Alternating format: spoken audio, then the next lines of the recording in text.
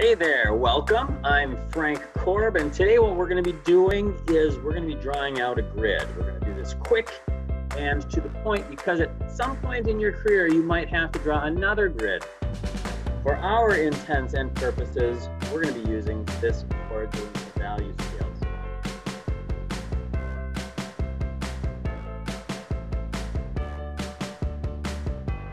So welcome to drawing a grid. It's not really even just a grid. We're going to be dealing with a scale. And the first thing I want you to notice is your ruler. This particular ruler, 0, starts here. It doesn't start at the end. It starts here at the, well, probably about 1/8 of an inch in. My grid, my scale is going to be 5 squares that are equally spaced. My paper is 12 inches long. My scale is going to be 10 inches. I'm going to take 1 inch off the beginning and 1 inch off the end and have 2 inches for the width of each of my squares. So put one mark at 1 inch, a mark at 3 inches, a mark at 5 inches, a mark at 7 inches, a mark at 9 inches, and my mark at 11 inches. So I've got 1 inch here, 1 inch here, and then 2 inches in all the other spaces. Then what I'll do is slide my ruler down.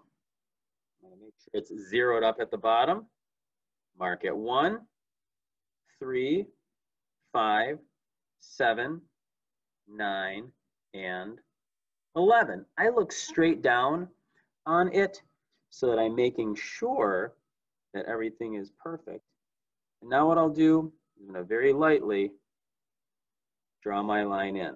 Now, I know that I'm going to erase a lot of these, and I know most everything's going to happen in the middle, so I might not have to draw it all the way. If I were drawing a grid maybe for drawing off a portrait, or I was doing a ratio drawing, ratios, and I wanted it to cover the whole of the paper, I would draw from the top of the piece of paper all the way down to the bottom of the piece of paper.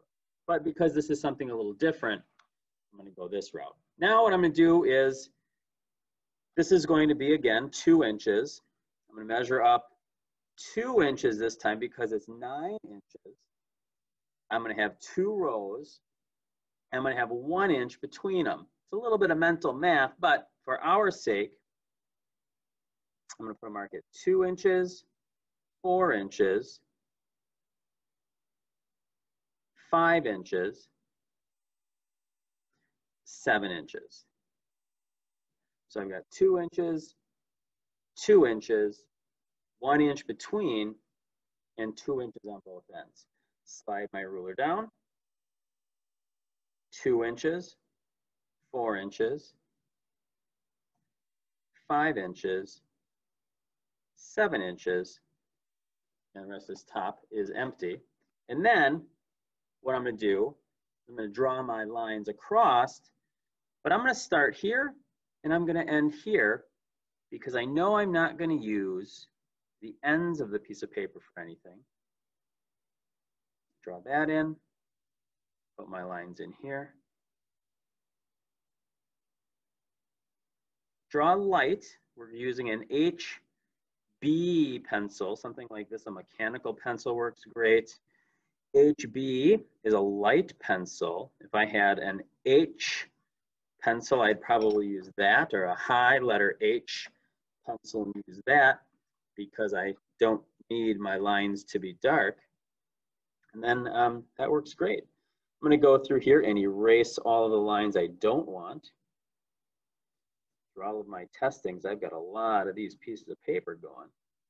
For what we're going to be doing with this, we're going to use 3 grids that are 5 inches. And then my 4th grid, my 4th value scale, is going to have 10 spaces to it. And so instead of getting a longer piece of paper, I'm just going to have skinnier squares, so they're going to be rectangles in that case. And my skinnier ones are going to be 1 inch wide. And oh, I know where it's at. Here we go. So in this case, same measurements, except this is 1, 2, 3, 4, 5, 6, 7, 8, 9, 10, 11. 1, 2, 3, 1, 2, 3, 4, 5, 6, 7, 8, 9, 10, 11. And then I just drew them in there. So questions you've got, shoot me an email. You can check this out online again. Please pause. We're going to need 4 of these for our in-class assignment, or if you're doing a grid, you can just however you want. Thanks for watching.